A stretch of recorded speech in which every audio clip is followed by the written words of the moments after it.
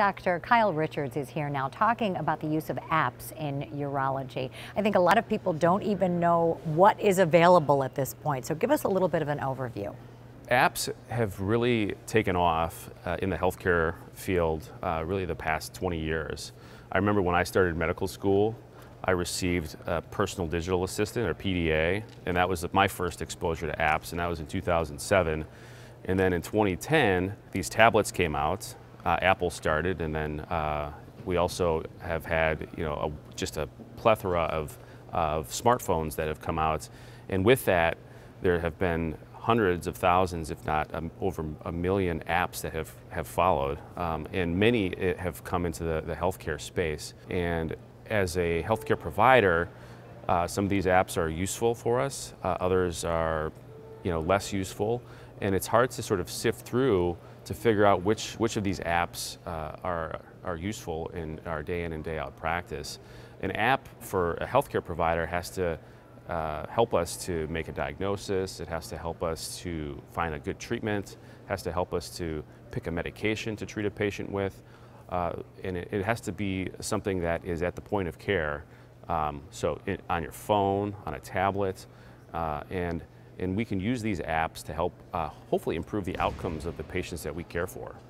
Time is so critical for physicians right now, and I think the demand is really increasing. How much are these apps helping with that while still allowing for that very important communication with patients?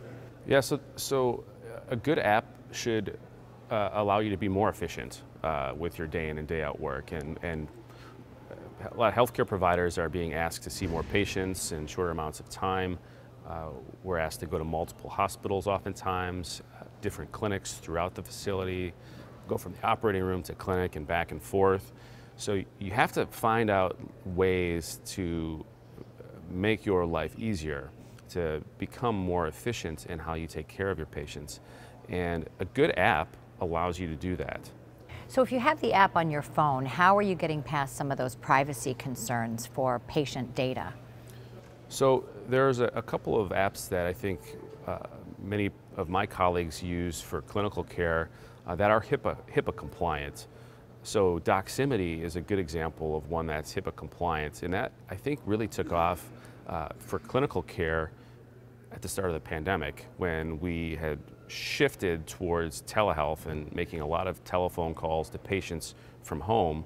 And the nice thing with the Doximity app is you can call a patient through the app from your own personal cell phone, and it looks like the call is coming from the hospital. So that protects the provider and keeps their cell phone out of their patient's hands. Another example is a very common electronic health record that's used around the country is Epic. And Epic has a platform called Epic Haiku, which is also HIPAA compliant. So it protects the patient's private health information, and it allows providers to access some of the electronic health record from their tablet or smartphone in a confidential way. So I'm hearing you say you can do this from your living room. Is it invading the personal time of the physician, or are those things that they would be doing anyway, so it's really reducing the amount of time you're spending working even from home? So I think as a provider, I think providers have to be careful about that. So you have to sort of find some separation, some work-life balance, so to speak. And so many a time after hours messages will be addressed on the next day. You have clinical staff oftentimes in the office to help address those messages that come through. So you have to ensure that you're not constantly checking your messages after hours. It's a struggle that a lot of us have to deal with. Right. But overall, I think it's helping both patient and physician. Absolutely. Yeah.